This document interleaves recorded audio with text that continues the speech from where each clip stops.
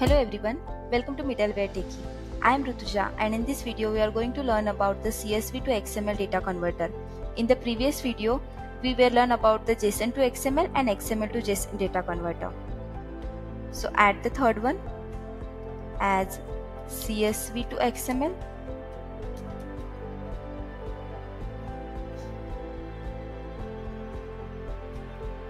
Then go to the integration flow. Edit it, and as like the previous converter, add the sender as HTTPS,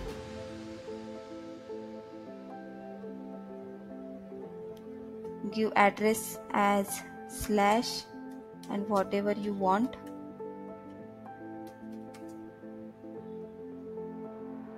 then go to the converters and select our CSV to XML data converter and paste it here. Sometimes it may happen that the endpoints are not connected, so delete this and again add.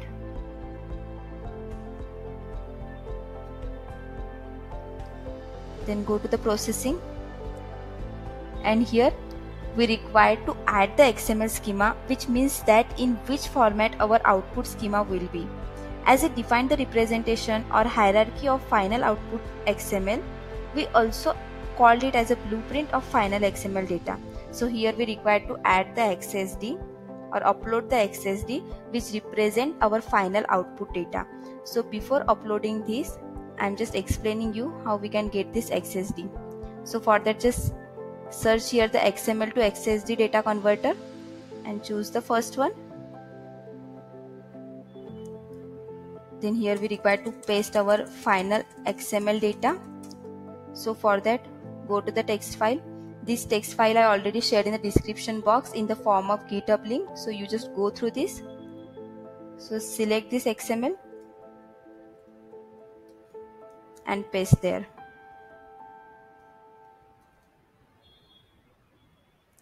Then select this and generate.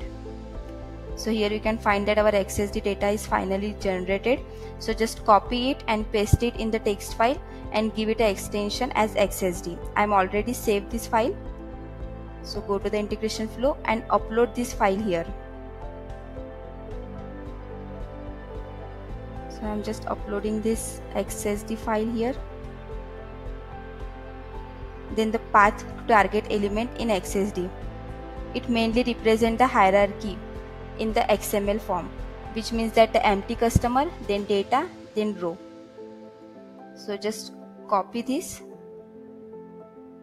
and paste this hierarchy here, that is / empty customer, then / data, and then row. Then the third is a record maker in CSV. It generally record the CSV data. Here we don't require this field. Then the field separator in CSV. It simply defines which separator we are using to separate our CSV data. Here we use the comma as a field separator. So we just select this. We have more options like colon, then comma, then dot. So we are just selecting as respect to our data. Then exclude first line header. It means that here we can see in our CSV file the first line is contain the header, and our main fields of CSV data are starting from the second line. So we are just skip the first line. So here exclude the first line header. After that, configure CSV header to match. So here we can find the two options, that is CSV field sequence and second is the XSD element. So firstly select the first one. We learn both of these, but firstly we learn the CSV sequence, then deploy, and yes. Okay.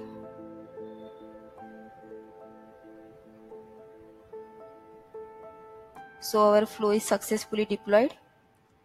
Then go to the deployment status and navigate.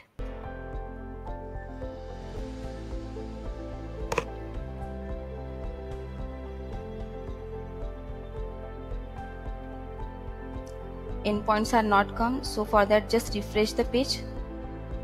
So here is our endpoints. So just copy it, then go to the postman, and here we are just duplicate this previous one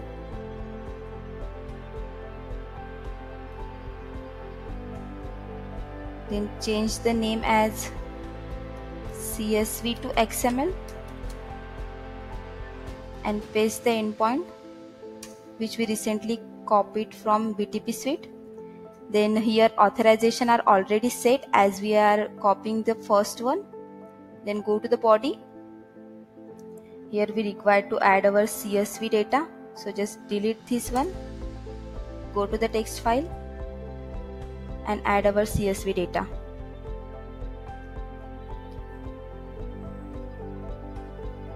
Paste it here. Then save and send. So here you can find, just select this XML and here we can find our XML data. So if you don't want to select every time this XML, then just go to the integration flow and select here one content modifier.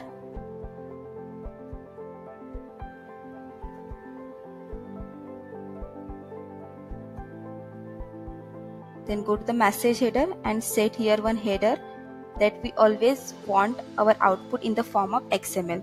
So for that, give it a name as content type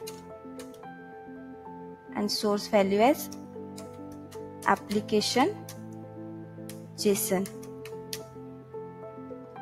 Then save it and deploy again.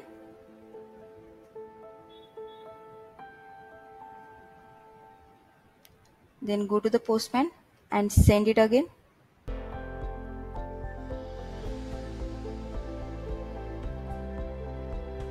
I think we selected application JSON. We require application XML so that every time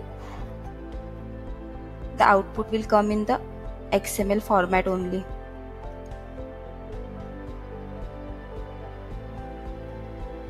So go here and send again. So here we can find that we don't require to select the XML. So here we can find that our data is successfully converted from CSV to XML. But here as we select,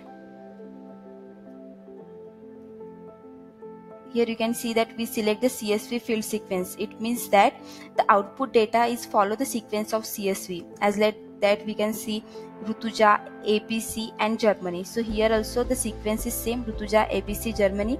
Even if we change the header sequence, even if we paste this country name before the company name and send it,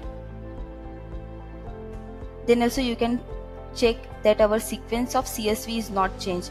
It is also remain constant as Rutuja, ABC and Germany. But if we change this to XSD element, then it follow the sequence of XSD data.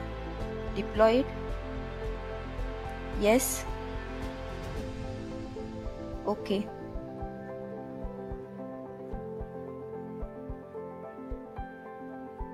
Successfully deployed. Then go to the Postman, and if now we send the data, then here we can check that the CSV sequence are changed. It is not Rutuja, ABC and Germany. It is now Rutuja, Germany and ABC. It means that it follow the sequence of XSD now. Even if we are going to change this country name,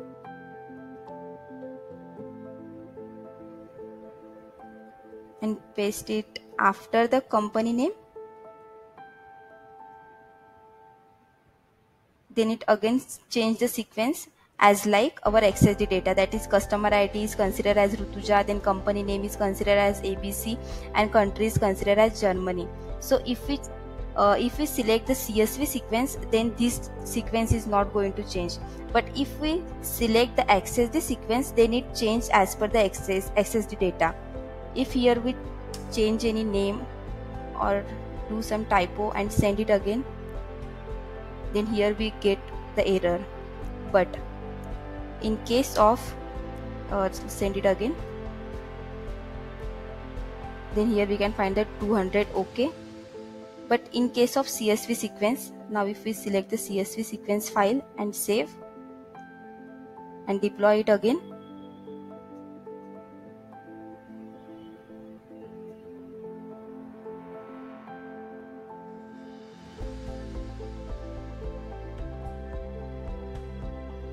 deployed successfully. Then go here and firstly send it. Now if we do any mistake or typo and send it, then the error will not come, because here it not consider our header. Here just consider the sequence of CSV file. So as like that, our CSV to XML data converter is used. In this converter, it has some disadvantages, as like if we upload the large size file, then it gives some error or it's not run perfectly. So as an alternative for the CSV to XML data converter, we can use the Groovy script, which we can learn in the next videos. So in this video, if you have any doubt, then you can let me know in the comment section, and if you like the video, then don't forget to like and subscribe to Middleware Techie. Thank you so much.